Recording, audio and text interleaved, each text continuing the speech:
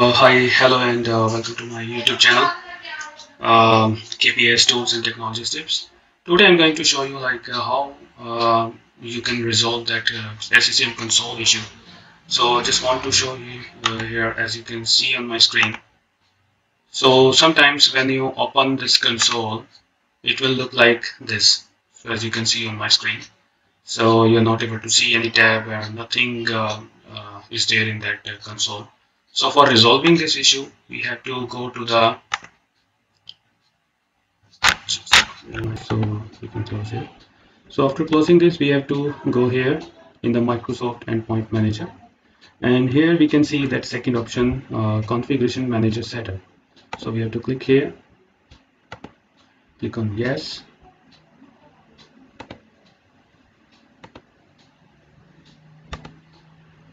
So after opening this, you can see this first screen. Just click next.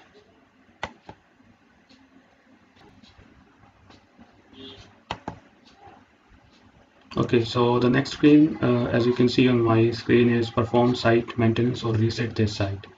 So you have to just click on next and reset with no configuration changes. Modify all you can select, but just select the first option and just click yes. It will take around 5 to 6 minutes.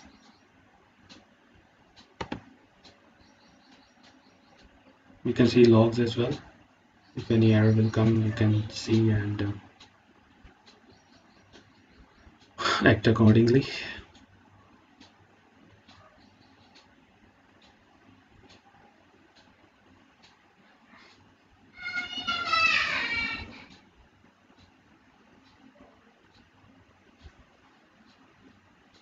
Okay, so it's open now. As you can see, the process already started.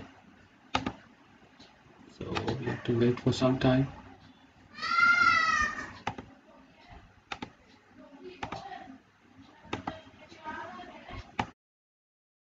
Okay, so let's check. Yeah, as we can see here, the site reset has been completed, and as we can see in the logs as well, complete site maintenance. So let's try to open that console. We are able to open that now. So we have to click here.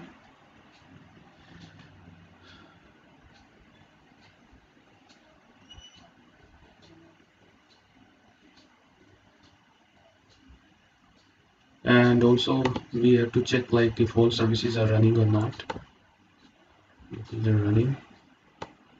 And what about the SQL services? Here these are also. So yeah, so as you can see, it's open now. I can see everything, all the tabs here for this SCCM console.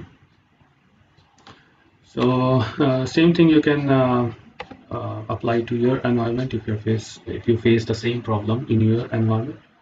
Hope you like the video. If you like, please comment if you want to ask any question, and please subscribe my channel so that I can share more informative video related to SCCM and some other technologies. Okay, thank you for watching my video. Thank you so much.